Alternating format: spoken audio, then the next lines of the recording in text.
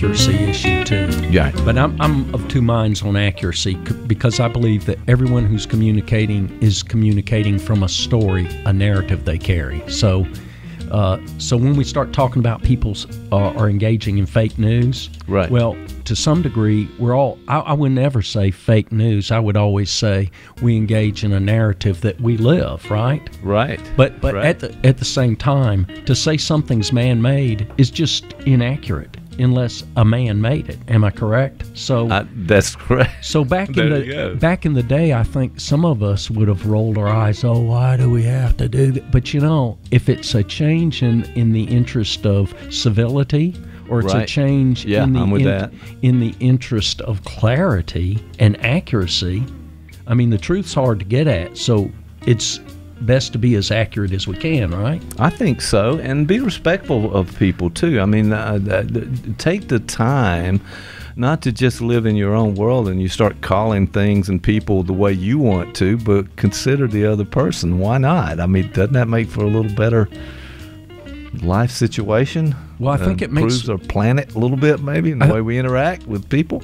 Yeah, to your point, I think that's right. I think it makes your life richer to make life about where others are coming from. Otherwise, you're stuck in the echo chamber of your head. Now, and in my case, that's a bad place to be. Yeah, you don't want to. I don't want to be there all the time. Let's not spend too much time. But that brings me back to your point earlier of the brain in the vat. The brain in the vat, right? Yeah, because you can't unless you're connected. So, how do you get that information out? Well, you take time to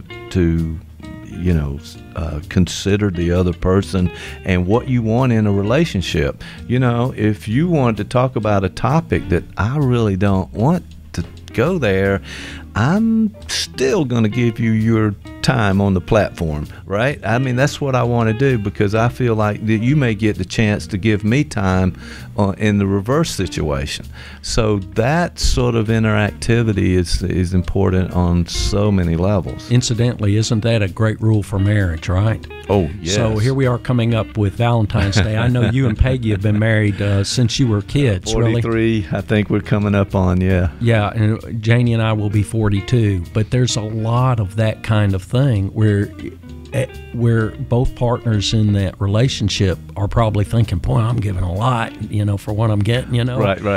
And that's human nature, right? You measure that interaction principle. And there's an interactional theory about marriage, too, in that way, that if I give you something, then you have to give me something equal in that reference. And the transactional analysis transactional approach, is very transactional in a way, and it doesn't always work. But a general rule, yeah, that seems to make sense. So I find that interesting, and the idea that one of the rules I think I've learned is, hey, why am I so upset about this particular thing? Maybe tomorrow, 2 or 3 days later, I'm not so significantly wound up about that. So let's bring it down a few notches and not get so upset. So hey, we have our bumps. We kind of consider, how big a battle is this? Am I going to fight this? Is this a war, or is this just a small battle as we go on? So let's consider that in a way too. That's my advice for Valentine's Day so far. Well, what you and Lenore Gillum and Rick Long taught me, Rick, is this whole idea that if I'm interacting with you, then it should be about you, not about me. Right. And I think we have a tendency as human beings. My brother Royce quotes a guy who says, "I'm not much, but I'm all I think about." I think that's a human nature thing. And I've probably said that in podcasts before, but no, I don't think I've heard that one. That was great. We're gonna pull that clip out for sure, right there. Yeah, but anyway, that if that's how everything's approached, then you're in for a dull, lonely existence, because really, if you're not learning about others and you're not learning new things, then again, there you are stuck